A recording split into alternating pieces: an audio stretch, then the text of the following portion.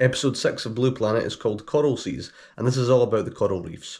So this episode opens up with coral. We spend quite a bit of time at the start of the episode actually talking about coral, and I'll say that for this episode, I can't think of another episode which goes into as much depth about the actual coral as this one does. I don't think there's any other series that deals with coral in this way, and I think it does a really good job of showing you that they are actually animals. I think most of the time you just take them for granted as a habitat. They are actually animals themselves. We basically talk a lot about their biology, their feeding, how they actually form communities, the actual structure of a coral. I've never seen that much about coral in any other series, and I think it was really cool to talk about that. And we talk a bit about the different communities that form around coral. There's so many different animals that come there. Whale sharks are probably the biggest ones that we see there. And I think footage of whale sharks was quite rare at the time, so I think it's quite good to talk about that. And we see that various animals actually eat coral. We see butterfly fish, crown of thorns starfish, and we see how crabs defend the coral from the starfish. That's quite cool. And parrotfish. Parrotfish are probably the most notable predators of coral. They just indiscriminately eat coral, rock, and they excrete the coral as sand, which actually forms the basis of a lot of islands. And we see other animals that live around the coral. We see these shrimp that live in sponges, and they're eusocial, so they're basically like bees. And we see a polychaete worm infiltrate the sponge, and we see how it's a pretty effective predator in its own right, and how the shrimp are able to fend it off. That's quite cool. There's quite a lot of stuff in here I've never seen since that I found quite interesting, so that was quite cool. Stuff like that are what I really liked about this episode. We also see red-mouthed grouper, which are these large predatory fish that comb the reef, have their own little territories, and they have a little battle with a lionfish. Another thing you don't see very often, lionfish, we all kind of know what lionfish are, we know what they look like, but we don't see them very often. One of the funnier sequences in the episode is the harlequin shrimp, which are these two shrimp that have captured a starfish, and they're trying to bring it back to eat, but the starfish just keeps making it difficult for them. Every time they manage to pry one of its legs off the ground, another one just goes down, so they're constantly in this battle to try and get the starfish. I think they do eventually get it, but it's quite funny. This series doesn't have a lot of funny sequences, and I think that's one of them, so I'm glad that was in this episode, because it's one of the more memorable sequences. We see competition between two different tang species. It's the blue tang and the convict tang. We see the blue tang, they've got their own little territory, and the convict tang come in and eat it all, and they've got to try and fend them away.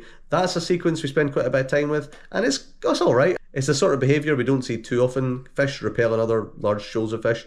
So that was quite cool. Again, it was a change from bait balls. This episode has no bait balls, thankfully, so all good stuff. And then we turn out the lights and we see night on the reef, which is quite ominous. We see this really weird thing called the basket star, which is the type of starfish, I guess. It's got almost like branches around it. You don't really see it as an actual starfish, it's just weird. And Night on the Reef is a really good sequence. It's one of the better parts of the episode. It's basically, does a really good job of showing you how ominous everything is. There's not a lot of fish going around, so it's a really effective comparison with the reef during the day, where it's very full of life, there's a lot of colour, it's very lively, and at night the colour is very sparse, you just see occasional colourful fish.